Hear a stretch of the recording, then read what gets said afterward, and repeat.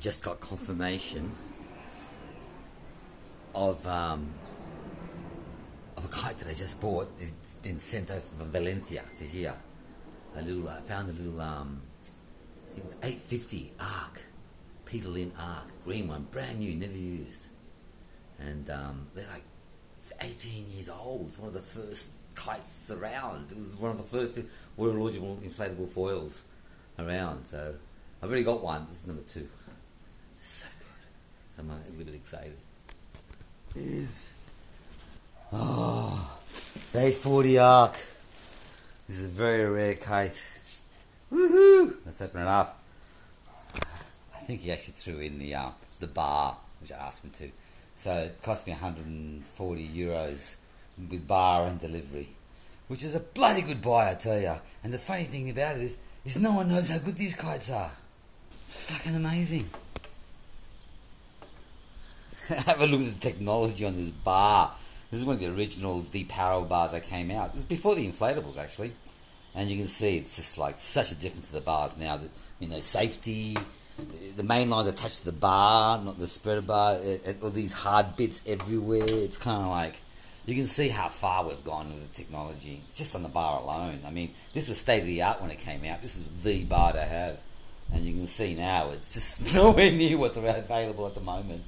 It's basically a throwaway bar. The only thing available here is the lines. The rest is just basically never used. Wow, and a kite like that. Seriously, it's probably used twice. You know, it's just an unbelievable find to find one of these kites, brand spanking new, unused. It's the ultimate. This kite is, even though it's so old, pretty much, especially for teaching. For teaching, this kite is just the best. It makes life so much easier for everybody. Like, I've got one already. I've got a 630 arc. So this 840 is one above it. I've also got in Australia, I've got a 420 arc too. So I've got even a smaller one. Anything after that, they're sort of like, they're okay. But the small ones, these are really, really good. Again, amazing. What a buy. 100 euros. 140 euros complete. How's that number missing? Here we are. And it suddenly went to 25 plus knots.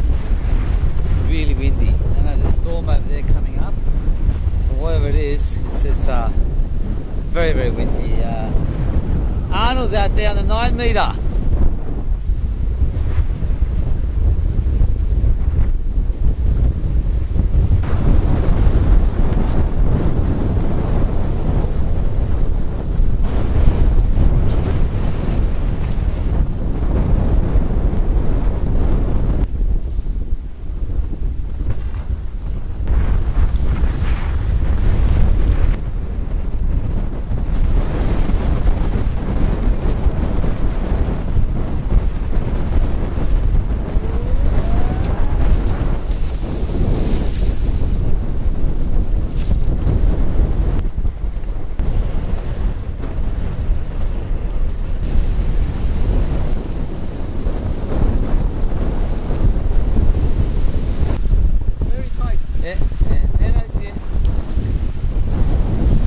I'm going to be a little bit wiser and wait till that goes away, just in case.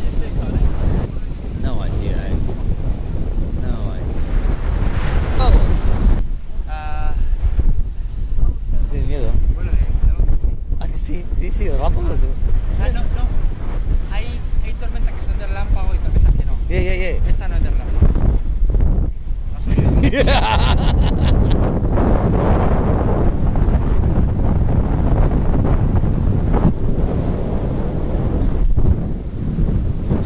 We're a little bit concerned about thunder and lightning. Just a little bit. Nada más llegar y pensó tu mamá, nada más llegar a la playa. Siempre igual, ¿eh? Eres tú. Bueno, no soy yo. Yeah. 10 minutos.